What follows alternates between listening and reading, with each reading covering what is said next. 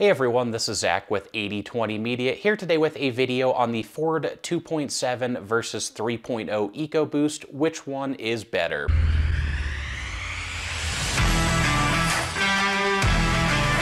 Both the 2.7 and 3.0 EcoBoosts are great engines that share a lot of their design in common. Both being a part of the Ford EcoBoost engine family means that they share a lot of their base design structure. However, on top of that, the 3.0 EcoBoost was actually derived from the 2.7 EcoBoost, which means that they share even more in common than your standard EcoBoost engines. Both the 2.7 and 3.0 EcoBoost are twin turbocharged V6 engines with double overhead camshafts, variable valve timing, and direct injection. The 2.7 EcoBoost was introduced in 2015, and that was quickly followed by the 3.0 EcoBoost in 2016, where ultimately the engine was bored and stroked to achieve the larger 3-liter displacement. While these engines share a lot of their design in common, they actually don't share very many Ford or Lincoln models in common. Both the 2.7 and 3.0 EcoBoost are found in the Ford Ranger and the Ford Bronco. However, the 3-liter EcoBoost is reserved for the Raptor models. So ultimately, throughout this video, I'll be focusing primarily on the engines rather than painting a comparison between these vehicles. Jumping into the bulk of the comparison here, 2.7 versus 3.0 EcoBoost performance. This one is a little bit straightforward. Again, they share a lot of their design. They're both twin turbocharged V6 engines, and the 3-liter EcoBoost has a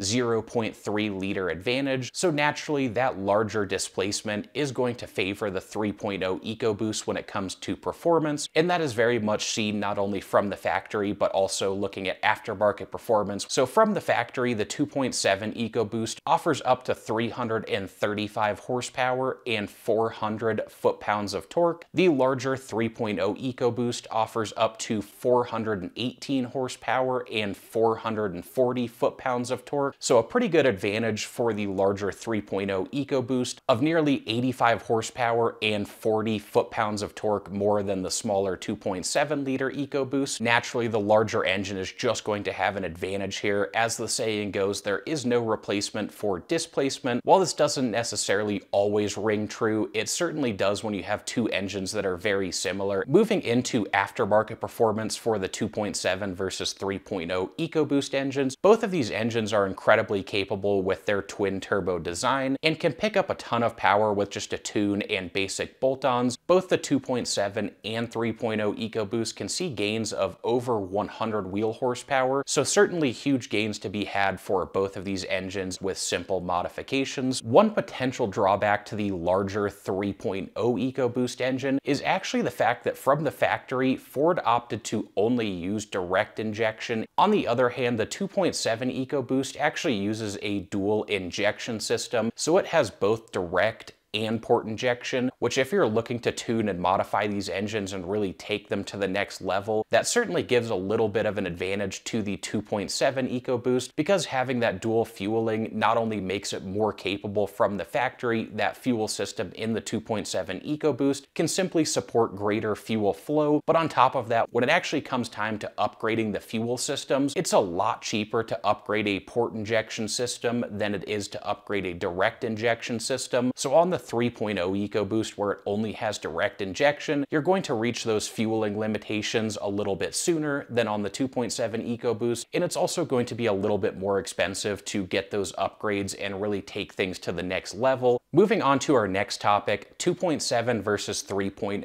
EcoBoost reliability. This is really a little bit of a toss-up in terms of which one is more reliable. Ultimately, both the 2.7 and 3.0 EcoBoost share a few common problems. Some of those common issues include carbon buildup on the intake valves. Now for the 2.7 EcoBoost, this only affects earlier engines that only had direct injection. From 2015 until 2017, that was the first generation of the 2.7 EcoBoost, which only featured direct injection. In 2017, Ford updated the engine to include both direct and port injection, which ultimately totally eliminates carbon buildup, since with the port injection system, you actually have fuel flow flowing over the intake valves. In the case of the 3.0 EcoBoost, again, unfortunately, it only has direct injection, so it does experience some carbon buildup. Fortunately, modern engines are very good at managing this, and it really takes a long time for that carbon to build up to any significant level. If you want to own them for the long term and beyond 100,000 miles, then I would recommend walnut blasting the intake valves roughly every 100 to 125,000 miles. The next common problem shared between both of these engines are oil pan leaks. And then lastly, one thing that was actually recalled just very recently, there were about 100,000 vehicles with the 2.7 and 3.0 EcoBoost manufactured between 2021 and 2022 that were recalled due to complete engine failure, which ultimately boiled down to fractures in the intake valves, which could then drop into the engine and ultimately cause catastrophic damage and engine failure. Now again,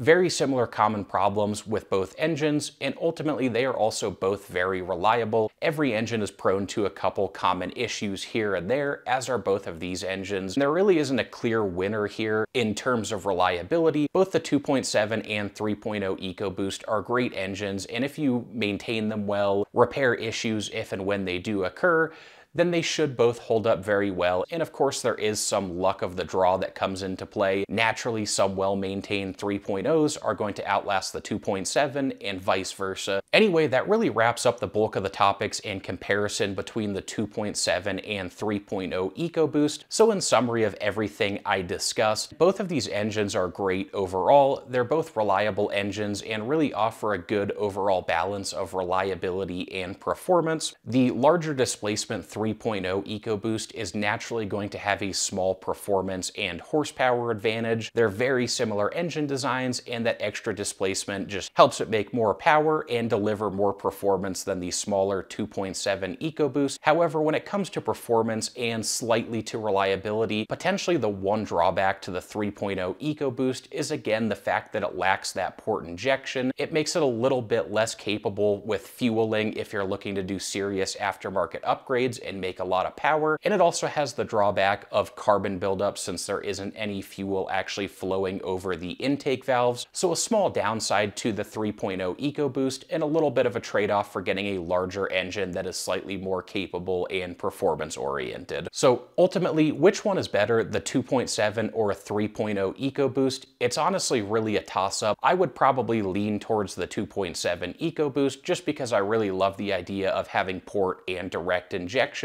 but that's certainly nothing to hold against the 3.0 EcoBoost. It's still a great engine too, and because these two engines are found in very few similar models, I wouldn't pick a certain model or vehicle over the other just because of the engines, or I wouldn't avoid them just because of the engines. So ultimately, find the vehicle that you like, and if it has a 2.7 or a 3.0 EcoBoost, it's likely a great purchase and an engine that should be very reliable and offer a great balance of reliability and performance. Anyway, guys, that wraps up our video for today. If you appreciated the content, please hit that like button, subscribe to the channel, and stay tuned for more in the future. Thanks, everyone.